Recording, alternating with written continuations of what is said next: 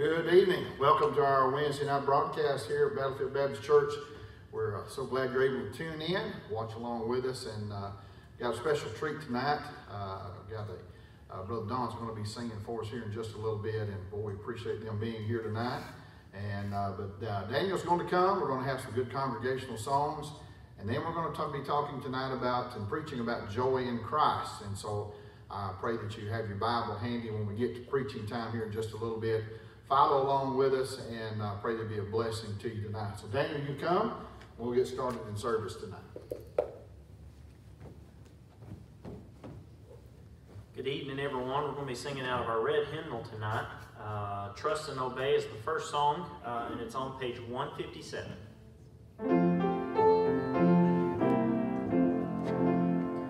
When we walk with the Lord in the light of His word, what a glory He sheds on our way. While we do His good will, He abides with us still, and with all who will trust and obey. Trust and obey, for there's no other way to be happy in Jesus, but to trust and obey. Not a shadow can rise, not a cloud in the skies, but His smile quickly drives it away. Not a doubt nor a fear, not a sigh nor a tear can abide while we trust and obey. Trust and obey, for there's no other way to be happy in Jesus, but to trust and obey. On the last. Then in fellowship sweet, we will sit at His feet, or we'll walk by His side in the way. What He says we will do, where He sends we will go. Never fear, only trust and obey. Trust and obey, for there's no other way to be happy in Jesus, but to trust and obey. My granny is actually, she tunes in quite often and listens from Blairsville, Georgia, and she asked me, why don't you sing Amazing Grace? So tonight we're going to sing Amazing Grace. It's in page 57 if you have your red hymnal. Everyone knows it, but just grab the hymn book and sing along with us on this part.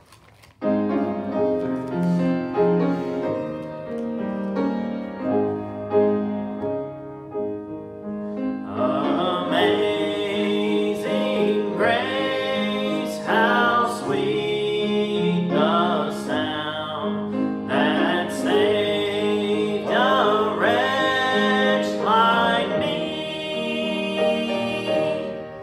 I once was lost, but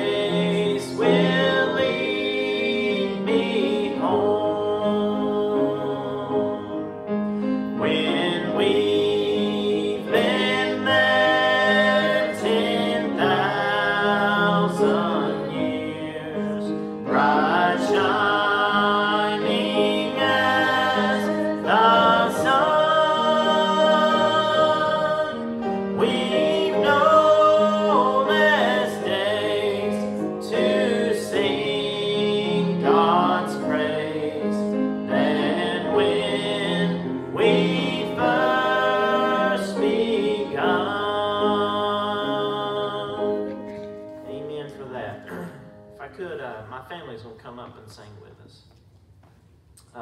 If you have your hymnal, we're still singing out of that. It's in page 92. It's Just a Little Talk with Jesus.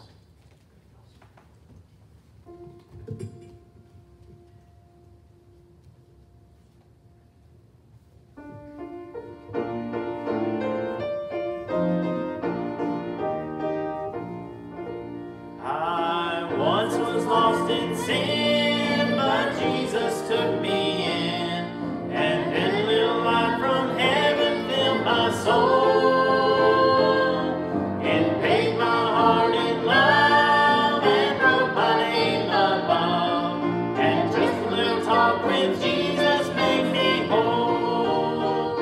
Now let us have a little talk with Jesus. Let us tell him all about our troubles. He will hear our faintest cry, and he will answer by and by. Now when you feel the prayer wheel turning, then you'll know the fire is burning. You will have a little talk with Jesus, makes it right. It makes it right. Sometimes my path seems drear, without a ray of cheer, and then a cloud of doubt behind of day. The mist of sin may rise and hide the starry skies, but just a little talk with Jesus clears the way. Now let us have a little talk with Jesus. Let us tell him about our troubles. He will hear our faintest cry, and he will answer by and by. Now when you feel the prayer wheel turning, then you'll know that fire is burning. You will have a little talk with Jesus, makes it right. It makes it right. I may have doubts and fears, my eyes may filled with tears, but Jesus is a friend who watches day and night. I go to him in prayer, he knows my every care, and just a little talk with Jesus makes it right. Now let us have a little talk with Jesus. Let us tell him about our troubles. He will hear our faintest cry, and he will answer by and by. Now when you feel the prayer wheel turning, then you'll know that fire is burning. You will find a little talk with Jesus makes it right. It makes it right. Amen.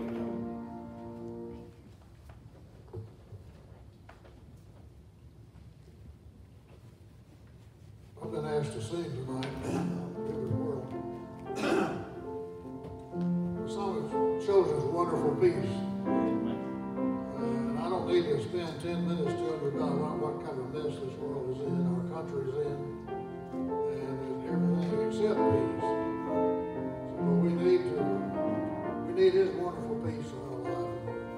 We can have that peace if we go to him, put our trust in him, and let him help us.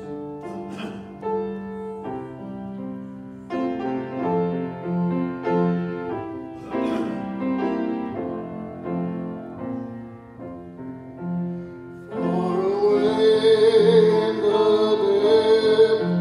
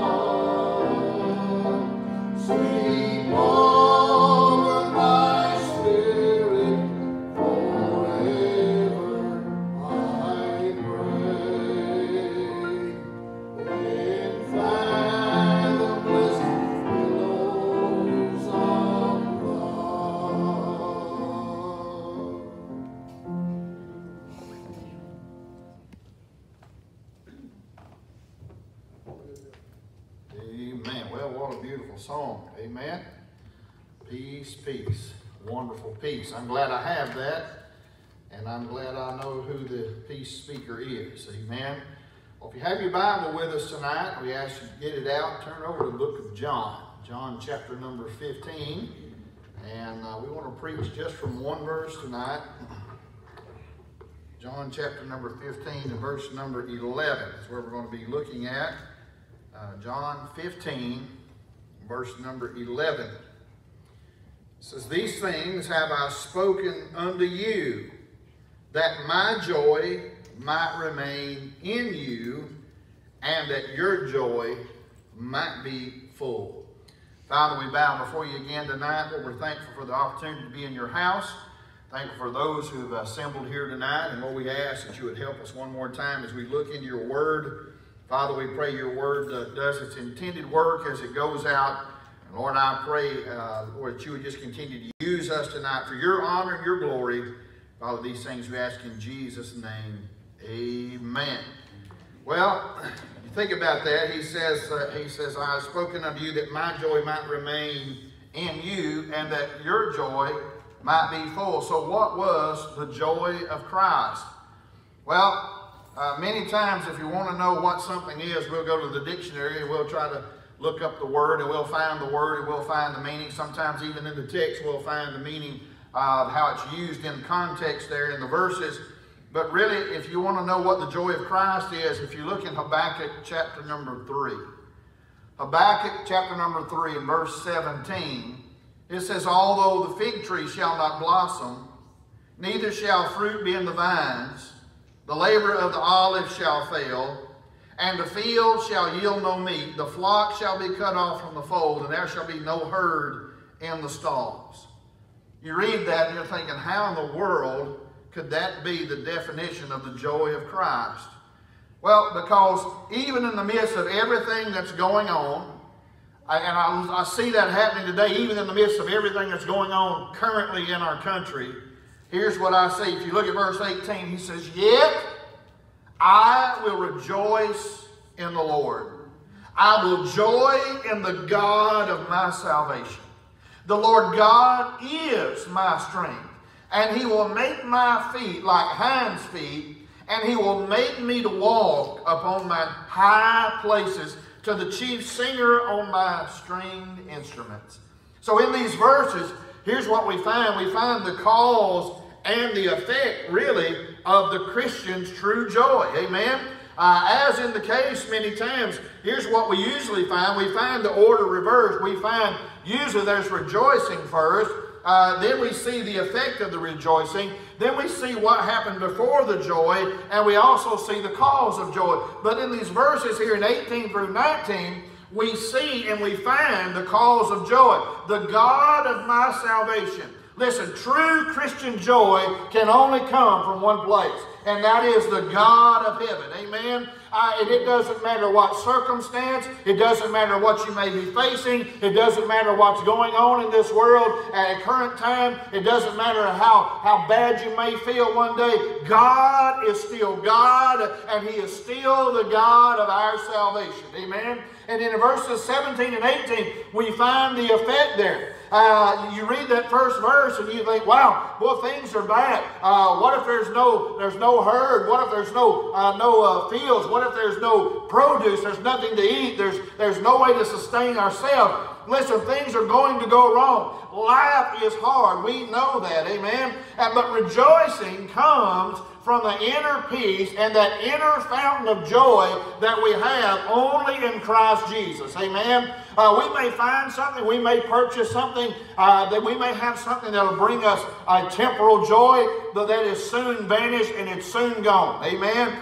Listen, you think about, where is our real joy? Where does that come from? Where does that spring from? That springs from the Holy Spirit living within us. That springs from the fact that we know that we have been bought with the price, that we have been saved, born again. Amen. We know that our name is recorded in the Lamb's Book of Life. And friend, that is a joy that we possess that nobody can take away from us, nor no matter what circumstance we go through, it will not change the outcome of what we have already done when we ask Christ to be Lord and Savior of our life. Listen, there was a day when praise and rejoicing was spontaneous.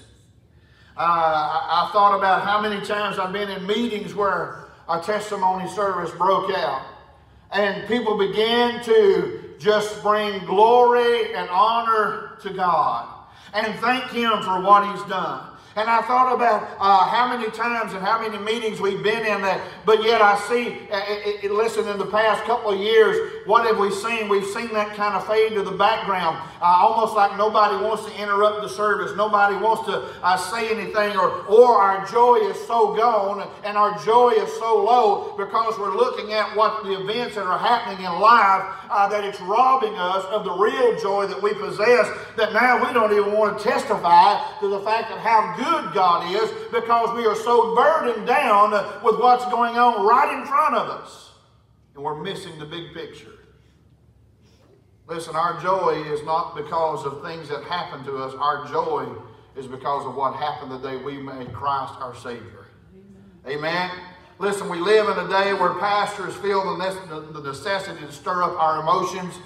And they do that by fleshly music. They do that by fleshly preaching. And what does that produce? Things of the flesh. That is not godly. And I thought, here's what has happened in our modern day churches. We have pastors that have become entertainers. We have music that it does not bring glory and honor to God. Amen. You think about the hymns of the faith. I remember when we first got our brand new organ here at the church, and the gentleman came out. He said, "I'm all come out. We'll set everything up. We'll demo it for you." And man, could he play an organ. But he said, "Y'all still sing out of the Redback hymnal?" I said, "Yes, we do." He said, "I can't believe that. I hadn't seen one of those in years." And I thought, here's a man that had been in church after church after church setting up organs, and he said he hadn't seen one in years. I thought, how sad that is. The hymns of the faith, think about it. They no longer cause rejoicing. I thought about that song we sing, "Amazing Grace, how sweet the sound that saved a wretch like me just a little bit ago." Listen, that ought to be the Christian national anthem, amen? And every time we sing that song, we ought to be reminded of the day that we accepted Christ as our Savior and what we have in Him. Not what we have done, but in the finished work of Calvary, amen? And Christ being obedient to the cross as He went there, as He bled and died, amen? As He was buried in the tomb. But praise God, on that third and glorious day, He didn't stay there, amen? He resurrected just as He said. And because of that, we have a joy that the world says, I don't know what you Christians get so excited about. Listen, we serve a risen Savior. The song says He's in the world today, but I'm glad He also lives within my heart. Amen. Amen. Listen, the hymns of the faith no longer bring rejoicing. Think about our modern day church, our modern day worship service. It's nothing more than entertainment. So instead of reproving and rebuking and exhorting with all long suffering and doctrine, most preaching and most music reflects what's going on in the world today.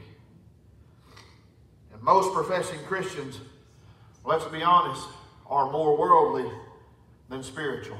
That's right.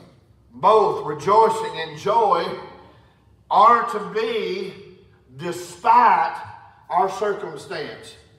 And I thought, how many times have we got up in the morning, have we went about our day, and we got back home and we made this comment, boy, we had a bad day. You know, that was circumstances that happened to us. But guess what? You didn't lose your salvation. Yep. Amen? God's still on the throne.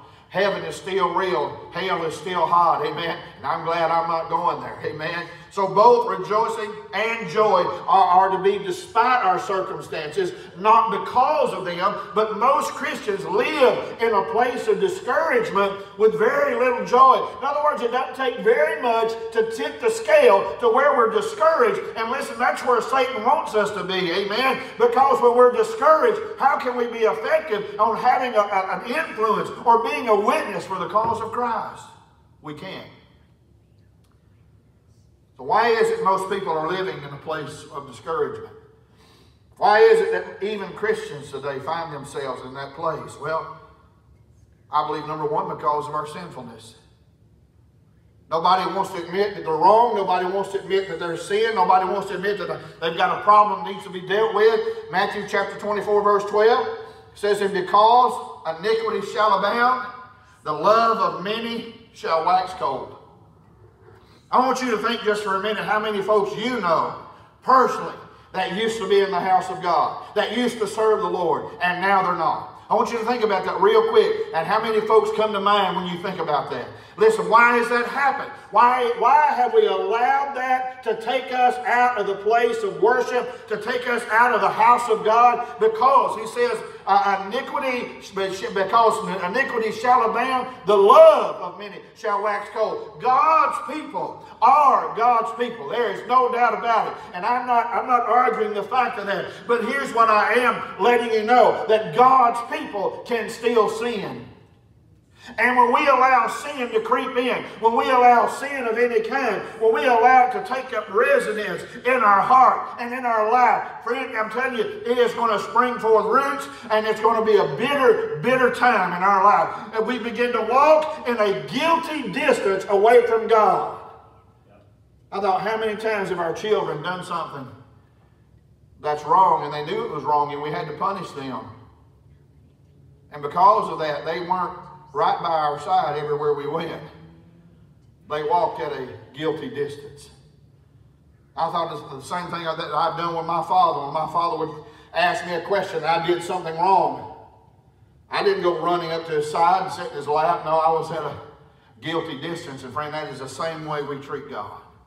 When there is sin in our life and we don't deal with it the way we need to, and we allow it to go on, and we allow that to take hold and take root in our life, we begin to walk at a guilty distance away from God because we know it's not right, but we just don't want to deal with it.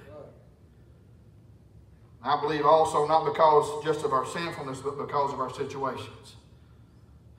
Think about it when Peter stepped out of the boat in Matthew chapter 14, verse 30. He says, but when he saw the wind boisterous, he was afraid, and beginning to sink, he cried, saying, Lord, save me. God's people have their eyes up on the wind and upon the waves of circumstance, not upon Christ. What have we seen over the last few days playing out in this country? Everybody has their eyes on the circumstance. Everybody has their eyes on the wind and the waves that is making its way through. Everybody's got a comment. Everybody's trying to say, well, this should happen and that should happen. But it has changed what? Nothing. Until God's people and until we start praying about situations more than just offering our opinion, not much is going to change. Amen?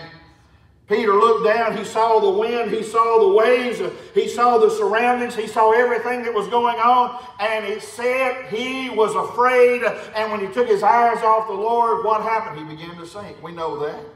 Many Christians live in defeat with no joy at all. For the world, joy is found in circumstances. There are things that happen in our life that do bring us a temporal joy. Things that maybe somebody's thinking of us. They send us something, send us a card, make a phone call just to chat. Maybe they come by to visit. Hey, listen, all those things bring joy, but it's temporal. Well, listen in Luke chapter 12, 16 through 21. It says, he spake a parable unto them, saying, the ground of a certain rich man brought forth plentifully. And he thought within himself, what shall I do? So he's dealing with this little blessing that he's getting. He says, because I have no room where to bestow my fruits. And he said, this will I do. I will pull down my barns and build greater, and there will I bestow all my fruits and my goods. And he says, I will say to my soul, soul, thou hast much goods laid up for many years. Take thine ease, eat, drink, and be merry. Friend, that is the slogan of most people today. Take it easy. Eat, drink, just have fun. Listen, you don't need God right now. We don't need God in our life. Listen, we need God more today than we ever have. We need the Lord Jesus Christ, amen, to work in us and work through us. And God told him, he says, but God said unto him, thou fool. He said, this night thy soul shall be required of thee. Then whose shall those things be which thou hast provided? so is he that layeth up treasure for himself and is not rich toward God. Well, that ought to speak volumes to us tonight. Amen? And then notice this, for the Christian joy is found despite circumstances.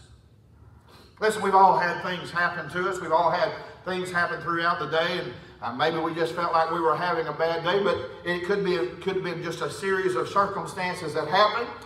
In 2 Corinthians chapter 7, verse 4, he says, great is my boldness of speech toward you. Great is my glorying of you. I am filled with comfort. I am exceeding joyful in all our tribulation. I thought, could we say that? Could we say that we're exceedingly joyful in all of our tribulation? You know what I bet we'd say? No. We don't like tribulation, do we? We don't like it when times get hard. We don't like it when circumstances present themselves and there's a challenge ahead of us. 2 Corinthians 8 verse 2 says, how that in a great trial of affliction, the abundance of their joy and their deep poverty abounded under the riches of their liberality. Colossians 1:11, strengthened with all might according to his glorious power unto all patience and long suffering with joyfulness. 1 Thessalonians 1:6, and you became followers of us and of the Lord, having received the word in much affliction with joy of the Holy Ghost. Listen, true joy is found despite circumstances. That is exactly what we saw in the book of Habakkuk when we began to read about how bad things were, all the things that were going wrong. But in spite of all that, God was still God. He was still happy about his salvation. He was going to joy in the Lord, amen. And listen, no matter what may come our way, listen, he is still on the throne. He is still coming back one day. He is still taking his church home, and we're going to be for eternally with him in heaven, amen. That ought to be something that we have down inside of us, that anytime we have a hard day, anytime we have a rough day, listen, we ought to be thinking about what is to come. Amen. Amen. Loss of joy. Think about it. How do we lose our joy? Loss of joy comes through a few different avenues. I believe loss of joy comes through losing the freshness of our salvation. Losing the freshness of our salvation. I remember we were door knocking one particular Saturday evening, and not going to mention the church, but the man answered the door. I invited him to come be part. He said, I've been a part of this church for so many years, and I've always been there, and I ain't changing. I thought, well, that didn't really sound much like joy. But that's what he told us. And I thought, how many times have we gotten to the place where we have forgotten what it was like when we were lost? How many times have we forgotten what it was like before we got saved?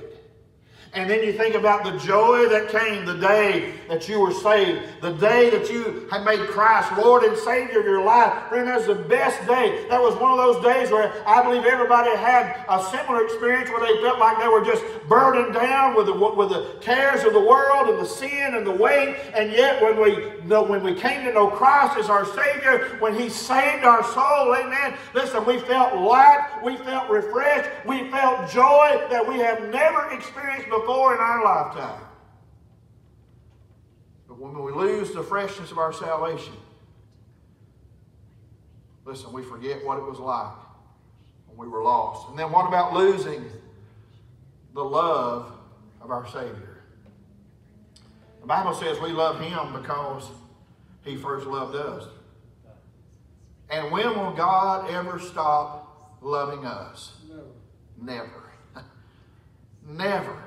And I believe once we get that idea settled that He will never stop loving us, that He created us for His own glory. He created us to worship Him, but He also gave us the mind and the ability to decide, would we serve Him, would He be Lord and Savior of our life, or would we reject Him? He did give us that option.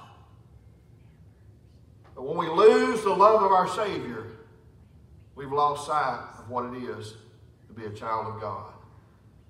And then when we lose the excitement of our service, things begin to fade very quickly. When we begin to lose the excitement of our service, and our service could be a number of different things. It could be making phone calls. It could be checking on folks. It could be door knocking. It could be witnessing on a daily basis. It could be leaving tracts somewhere. Listen, our witness, it could be several different things, and God uses all of us in different ways. But when we lose the excitement of serving Him, we've forgotten what it was like when we got saved. So where the Christian finds his joy? Well, Christian joy is found, number one, in salvation.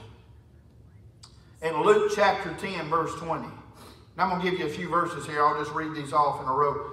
But in Luke chapter 10, verse 20, it says, "Notwithstanding in this rejoice not that the spirits are subject unto you, but rather rejoice because your names are written in heaven."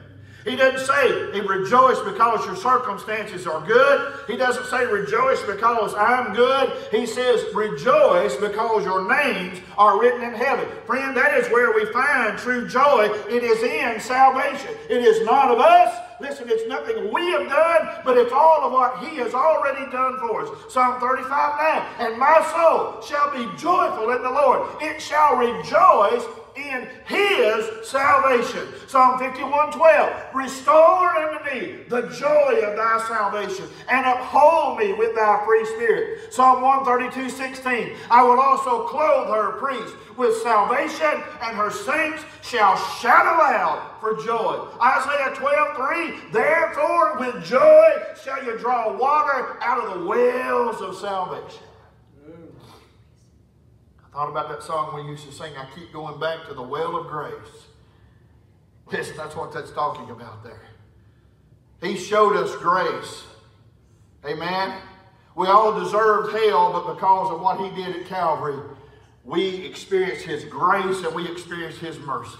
Listen, Christian joy is found in the Holy Spirit. Romans chapter 15:13 says, "Now the God of hope fill you with all joy and peace in believing, that you may abound in hope through the power of the Holy Ghost." Amen. I'm glad we can have joy in our salvation, but we also have joy, listen, in the Holy Spirit. I'm glad it dwells within. I'm glad it helps us to know right from wrong. I'm glad He gives us what we stand in need of on a daily basis. Joy is not found in the things of this world. Romans chapter 14:17 says, "For the kingdom of God is not meat and drink, but righteousness and peace." And listen to this, "and joy in the Holy Ghost." Oh, so you're going to find joy in this world? Not the kind of joy we're talking about. There may be a temporal joy. There may be a joy because of your circumstance. There may be a joy because of some physical thing. But listen, we're talking about those things that are eternal. And that joy is only found in Him. Amen. Not in this world. Christian joy is found also in God's Word.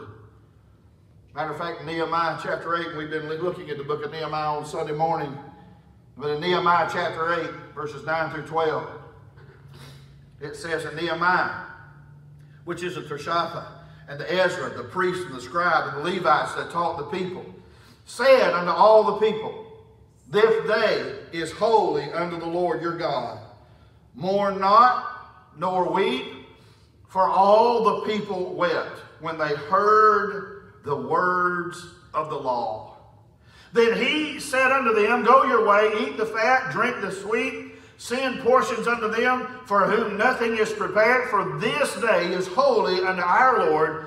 Neither be ye sorry, for the joy of the Lord is your strength. So the Levites stilled all the people, saying, Hold your peace, for this day is holy, neither be ye grieved. And all the people went their way to eat and to drink and to send portions and to make great mirth, because they had understood the words that were declared unto them. And what were those words? Out of his word. Amen. Out of the book of law, they begin to weep. And I thought, how many times have we read the Word of God and it's touched us? Have we read the Word of God and it's brought us face to face with a holy God? How many times before we were saved and the Word of God was preached and it pierced us to the very core of who we are, and it touched our soul, and it helped us realize that we were lost and on our way to hell. Listen, we can find joy in the Word of God. Amen. Christian joy is also found in the house of God. Amen. Psalm 42 verse 4. He says, when I remember these things, I pour out my soul in me. For I had gone with a multitude. I went with them to the house of God, with the voice of joy and praise, with a multitude that kept holy day. I'm glad we have the opportunity to assemble. I know things are crazy right now, and we're having service back again on Sunday. We're meeting still, but I know it's not like it used to be here a few weeks ago. But understand this. Being in the house of God, that is something special, that we can get together and we can worship Him corporately in the house of God. We can praise Him publicly for what He's done. Amen. There is nothing that will take the place of being in the house of God together with other Christians.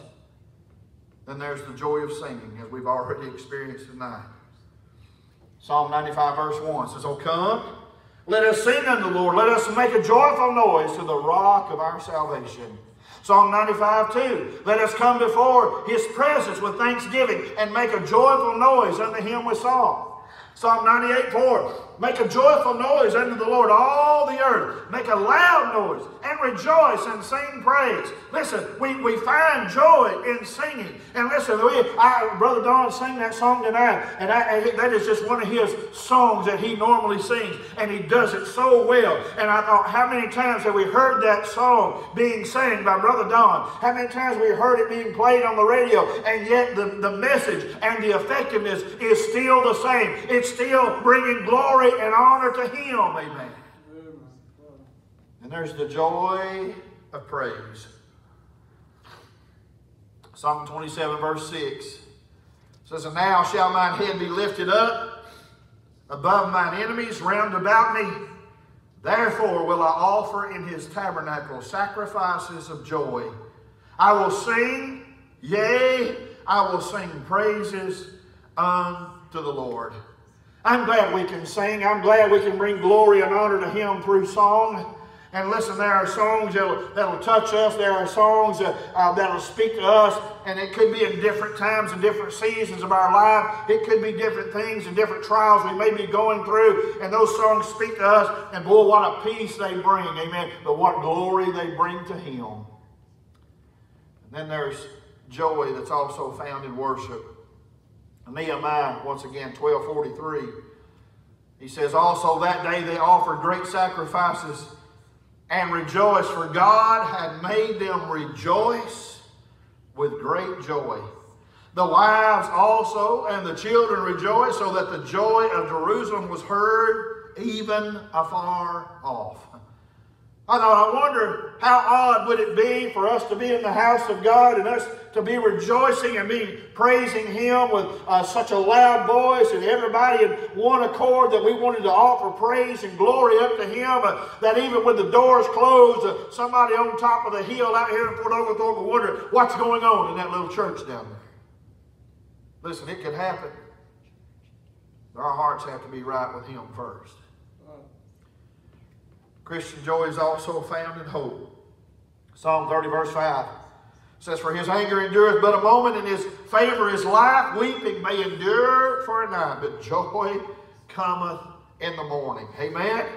And why is it that joy comes in the morning? Because a new day brings new hope. Listen, a new day. Think about every day we wake up, there's new hope. That could be the day Christ returns. Every day we live, every day He has given us, every day we abide here, it could be the day that He comes. Christian joy is also found in this: eternity. Jude 1:24, it says, "Now unto Him that is able to keep you from falling and to present you faultless before the presence of His glory with exceeding joy." It's found in eternity. How is it that a child of God can be at death's door and yet face death and say, I'm ready to go? Because we have the assurance of what He has promised in His Word is to be absent from the body and to be present with the Lord. Listen, we have hope and we have joy, and those things that are eternal. And listen, we know God is eternal. Therefore, His heaven will be eternal. Amen. We will live for eternity. Christian joy is also found in this, seeing sinners come to know Christ. In Luke chapter 15, verse 10, he says, likewise I say unto you, there is joy in the presence of the angels of God over one sinner that repenteth. Now, how many times have we seen somebody come and they bow themselves on this altar and pouring out their heart to God and with tears and bitterness and they're asking forgiveness of that. Oh, but yet the time that they ask Christ to be Lord and Savior of their life, amen, friend, that is a joyous occasion. There is joy when we see one come to know Christ, amen, because that is why He came. That is why Christ went to the cross. He came to seek and to save that which was lost. Christian joy, listen, is also, I'm going to give you the last one, it's also found. It's in Him. It's found in our Savior. He said in 1 Peter 1 verse 8, he says, whom having not seen, you love. In whom, though now you see Him not, yet believing. I think about Miss Wright when I read this verse. It says, you rejoice with joy unspeakable and full of glory. Listen, have we seen Him at any time? No. Is He real? Oh, yes. Because He lives within our heart. Listen, we know Him. We know Him from this Word. We know the characteristics of Him. We know how much He loves us. We know why He went to the cross. And He did that not because He wanted to. He did that because it was the will of God. Amen. He was obedient to the Father when He went to the cross, when He tasted death for every man. That's how much He loved us. Psalm 16, verse 11. Thou wilt show me the path of life. In Thy presence is fullness of joy. At Thy right hand there are pleasures forevermore. Listen, I'm glad we can have joy in Christ.